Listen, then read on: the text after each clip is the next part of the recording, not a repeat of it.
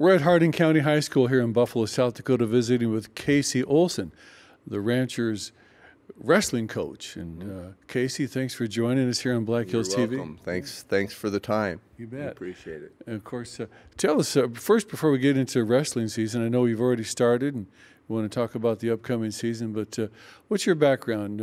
Was you a wrestler? Yep, I wrestled here. I started my freshman year, and then I sat out a year and worked in the oil field, and then I went to Brookings with my brother, and we wrestled down there for a year. And I couldn't stand the cold and humidity in Brookings, so we transferred back up to Dickinson. Okay. And I wrestled there for 2 years. Okay. Got some good wrestling stories? Oh, a few, but none I don't think I'll share on the air, I guess.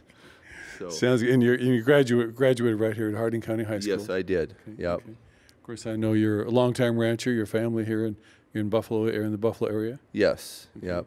No, okay. This is where my great-grandfather homesteaded, and I'm still one of the remnants that's still here. Yep.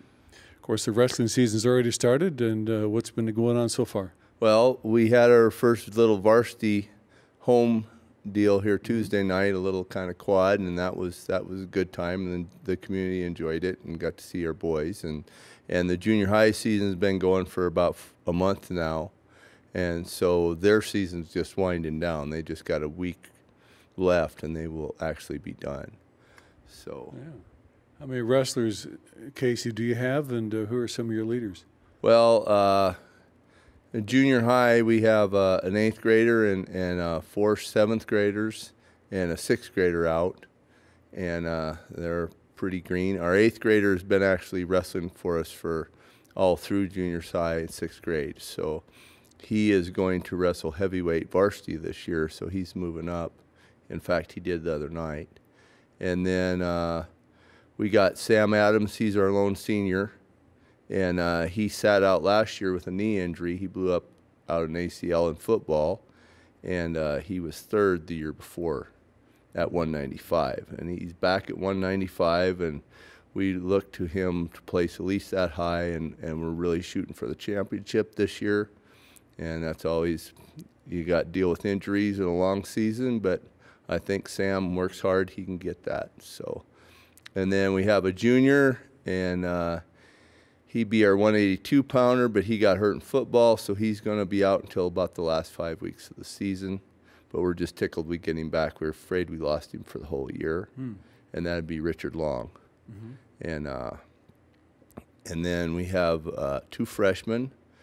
Greg Gilbert will be our 220-pounder, and he actually qualified for state last year and went out 1 round away from medaling. So we're really hoping we can get him there back and get a medal this year for him. And then Cade Costello, he's our 106-pounder, and he would have wrestled there last year, but he couldn't make the minimum. Okay. He's just now heavy enough where he can wrestle 106. Okay. So, and then, of course, our 8th grader is going to be our heavyweight, Clancy Adolph. Okay. So, and he's very green, and he's a little underweight. He weighs about that 225 pounds, but he can't beat Gilbert and wrestle off, so he's moving up and wants to wrestle heavyweight. So that's what he's going to do. If you have 2 wrestlers that are, say, equal size, equal strength, does it come down to technique? Oh, definitely, yes. Technique, and well, sometimes it's just whoever wants it more. And a lot of times technique and all of that is great, but your endurance and how good a shape you are ultimately. If you get tired, you can't think, and then you make silly mistakes, and a lot of times that's where you lose a match. Where I try to get these boys in shape good enough where they can wrestle the whole 6 minutes, just the first 2 like the last 2. And so build up their endurance. Yes, and I think that serves us better than anything as far as physical or technique or anything. If we can get them in really good shape, that usually tends to be our ace in the hole here in Harding County. Kind of like in football, those 3-yard runs end up being 5-6 yards in the 4th quarter. Yes, exactly. Yep, yeah. Same premise. Yeah. Well, good luck this wrestling season, and we appreciate you taking the time, and thanks for being right here on Black Hills TV. Well, thank you for coming up, and we're just glad to see you guys up here once in a while. It's nice to see you. Thank you. Thanks.